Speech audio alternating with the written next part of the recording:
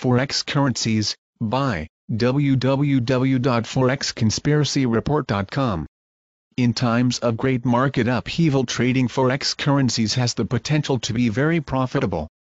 Today, for example, there is civil war in North Africa in the country of Libya and political unrest in several other nations of North Africa and the Middle East.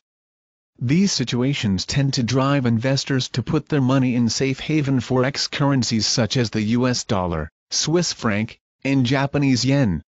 Then, of course, there has been a natural disaster of historic proportions in Japan.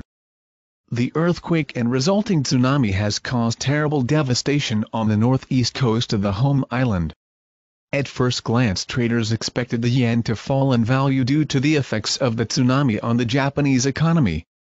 Then Japanese investors started divesting themselves of offshore assets in order to pay for reconstruction at home.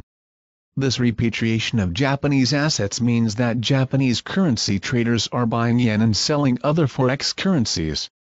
The sum total of monetary assets being returned to Japan caused the yen to rise significantly in price, causing comment by the G7 economic ministers and intervention by central banks across the globe in order to maintain a stable market and pricing between the yen and other forex currencies. As we noted above, trading forex currencies can be very profitable at such times. There tends to be a great deal of volatility in the foreign currency markets and high volume trading as well. Those who know the fundamentals of the currencies that they are trading and who keep careful track of technical factors can often anticipate price swings and profit thereby.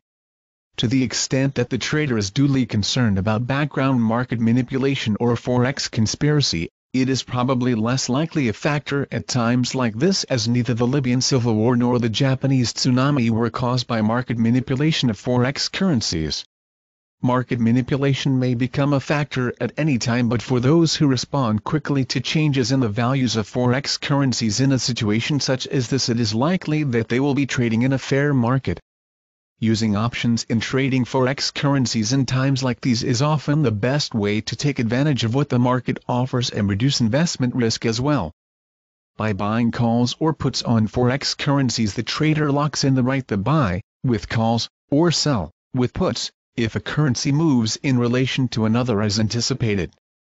If the market moves unexpectedly, the trader limits his risk to the price of the options purchases and does not suffer the potentially substantial losses possible in an extremely volatile forex market.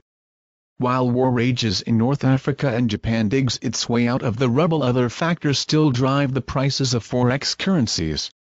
For example, the PIIGS national debt issues have not gone away in the European Union, and the USA still has a mounting national debt that threatens to further decrease the value of the US dollar. Thus, the individual trading forex currencies will be wise to keep all pertinent fundamentals in mind while trading in today's forex markets.